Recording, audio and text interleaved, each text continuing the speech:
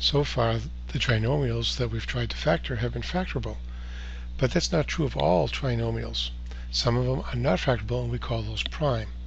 In order to determine which ones are factorable and which ones not, we have what's called the prime test. Now, the prime test uses a piece of the quadratic formula, which we'll cover much later in the year, and that part is called the discriminant. Now, the discriminant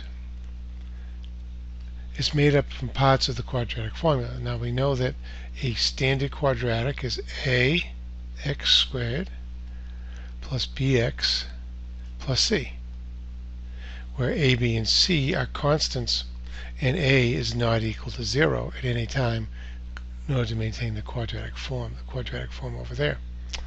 So the discriminant uses those parts. The discriminant is calculated by taking the b term and squaring it, subtracting 4 times a times c. Now, to see what kind of values we get with a discriminant, let's take one that we know is factorable. Let's take x squared plus 2x minus 8. Now, you might see from this, because we've done enough factoring at this point, that factors of 8 that have a difference of 2 are 4 and 2, so it is factorable. But let's see what kind of value we get with the discriminant.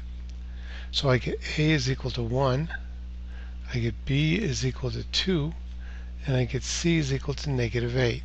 Don't forget that negative. It's real important.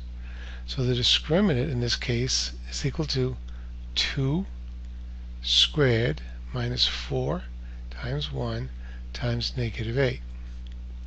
Discriminant equals then 4.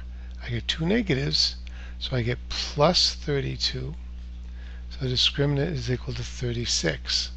But we should notice that that's a square, because it really is 6 squared. And that's the key. If the discriminant is a square, a perfect square, then we know that the trinomial is factorable. And that's our test, that if the discriminant is a perfect square. Let's get the word square on there.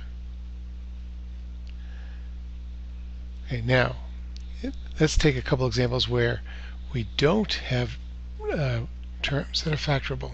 Oops, I just moved the screen.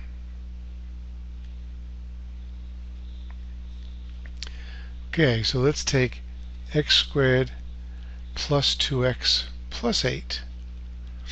Now, we know that factors of 8 don't add up to 2. We should already know that this is prime, but let's prove it. So again, a is equal to 1, b is equal to 2, in this case c is equal to positive 8. So my discriminant equals 2 squared minus 4 times 1 times 8. So the discriminant is 4 minus 32, which is negative 28. Well, a negative cannot be a square, because any number times itself can't get me a negative, so I know that the trinomial we're dealing with here is prime, because the discriminant is not a square. One last example. Let's take 2x squared minus 8x plus 5. Again, the variable doesn't have to be x, it can be any letter. So in this case, I get a is equal to 2, b is equal to negative 8, c is equal to 5. So I take my discriminant, I have negative 8 squared. See, this is why I've been putting the parentheses around it. So I guarantee I'm squaring the negative, because that's always going to be a positive term.